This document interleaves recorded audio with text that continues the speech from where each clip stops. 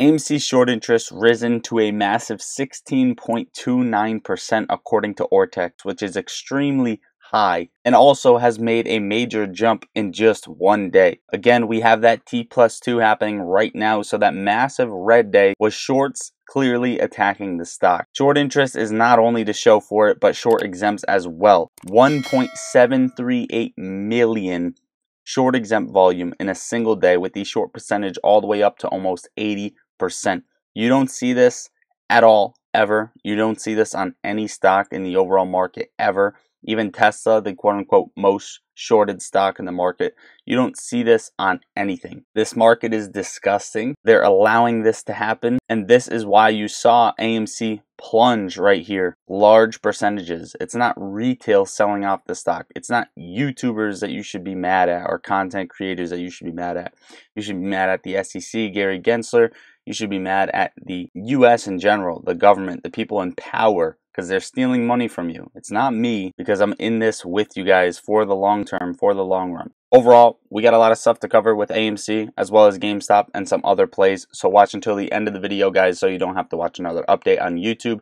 As always, I thank you so much for the support, and thank you so much for hitting that like button. For those of you who do, it helps me out. Okay, so AMC is trading at $3.13. Hitting a all-time low today as well, down about 0.5% on the day. And as of right now, what we're tracking is sideways chop trading for some time being before moving higher, and it's not going to last longer than a month. That is essentially what we have, a month at most, and it could last less because some cycles are accelerated, including Bitcoin. So as of right now, we're expecting AMC to slowly chop trade to the downside, test $3 as a bottom, and maybe even break a little lower. Okay, so that is what we're watching with AMC as of right now, coming into late April.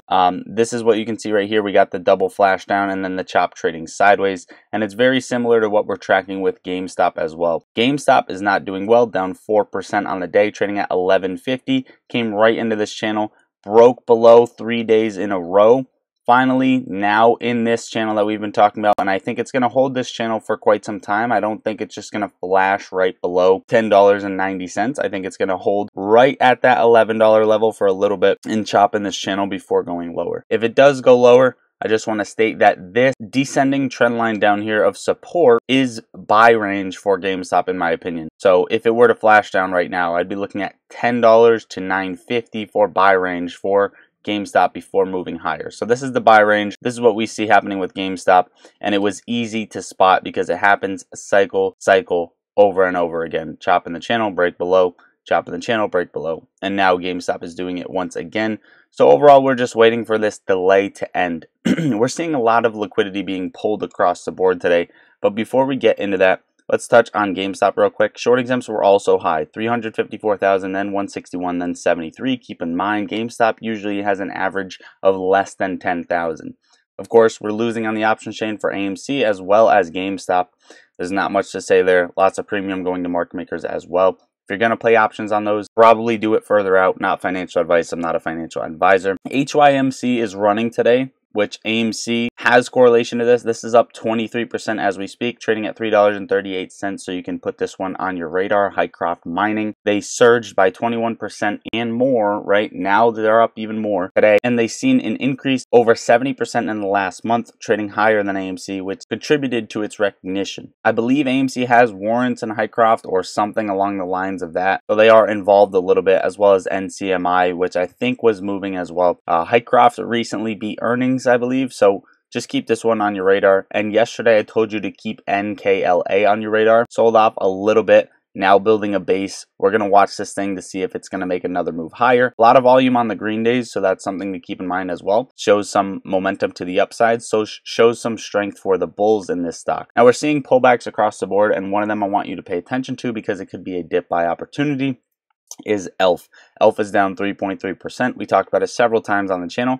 broke below the 618 on the fib, I'd watch for a bounce right around 177.30, and that would be a good buy price, I think. Watch to see if it'll re-break 187.50 and come back over the 618 on the fib also. So those are the two levels I'm watching on ELF. Now this aggravated me yesterday. As many of you know, I entered puts on Tesla and I had a somewhat tight stop on it, and I got stopped out before the end of the day on that Tesla climb. Super aggravating. Tesla's down 5% today. Missed that run. It's whatever. I'm going to have to wipe it off the slate. But if you entered those puts and you didn't put a stop, let me know in the comments down below, because you guys are probably making a decent amount of money. Tesla's now at 167.37, down about 5%, coming back down to retest support, a major support level, and I think it's just going to break below after that. As of right now, Tesla failed to break above where it needed to break above, and their deliveries came out lower than expected.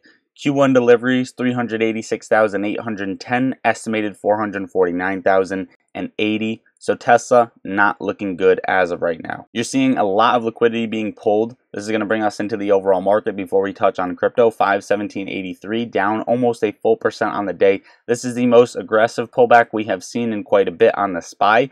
Got a double top up here right around 523.50. Now we got smacked back down. One thing to keep in mind is we're still holding this aggressive support trend line level.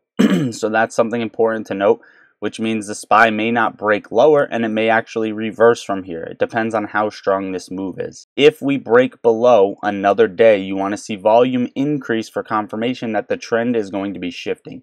And you're also going to need to see a few other things, right? You want to see a weekly candle close below this trend line. You want to see a few other things with indicators, so it's not going to be as simple as, okay, SPY broke this level, volume's picking up. We are now in a bear market. I don't think that is going to be the case, but keep watch on the SPY. I still think it has a good shot coming up to 535. As of right now, nothing is invalidated. What does that mean for crypto? Bitcoin is pulling back to 65,000, down 6% after getting rejected at around 71 once again. So got a nice double top along with the overall market, and we may be losing momentum across the board. Bitcoin should hold 64,000 during this little retracement that it has. I really want it to hold 64,000. If it doesn't hold 64, it's going to come back down to 60 and potentially dip to 59 and scare a lot of people. Now, a couple things to note. $143 million were liquidated in just 1 hour in crypto. These are, in my opinion, big players shaking people out. And the reason I say that and the reason I stick to that is because BlackRock says Bitcoin returns likely to come down now that it has been embraced by Wall Street. So they're saying Bitcoin is probably going to come down, yet they are holding as well as purchasing more Bitcoin. So don't listen to what institutions say, but look at what they do. Look at what hedge funds do. Look at what insiders do. Don't listen to what they say. This is exactly what I think is happening. They're shaking people out, getting a better price before the rip. Also, another thing to note, coming into the halving, you're going to lose momentum because the catalyst was the halving.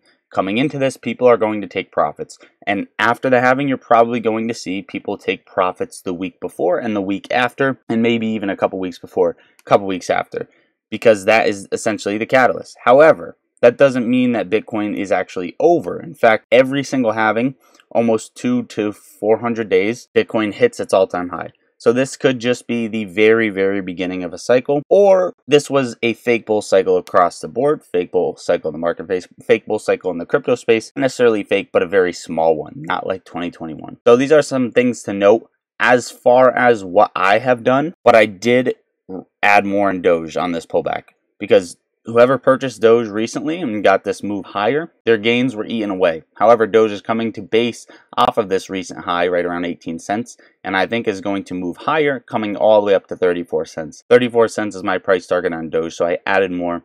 I added some other alternatives, Bitcoin Cash, some Shiba, and some Bitcoin. So overall, guys, that is what I got for you for today's video. Hopefully you enjoyed watching or found value out of the video. Let me know your thoughts in the comments down below. Make sure to get in the Discord. The link is right under the video. Come talk with me. You can see my trades when I take them. We post our gains, post our losses, talk stocks, as well as crypto all day long. So there's no reason not to get in. It's a coffee a month. Level up your journey. That is in the top of the description and pinned in the top of comments. And if you want another broker, which you should have several in my opinion, Moomoo is giving you a customizable earnings calendar, the best notifications, level 2 order book data, access to shorting, trading options, and more as a retail trader. and viewing other exchanges. So you use my link, open a Moomoo account, make a deposit into there, and they're going to start giving you benefits so you guys can level up your trading journey. With these benefits, use that money, that free money, that leverage to get yourself in the Discord. Both of those links are under the video. It'll take you 10 minutes to do both. I love you all. Lottery Socks out.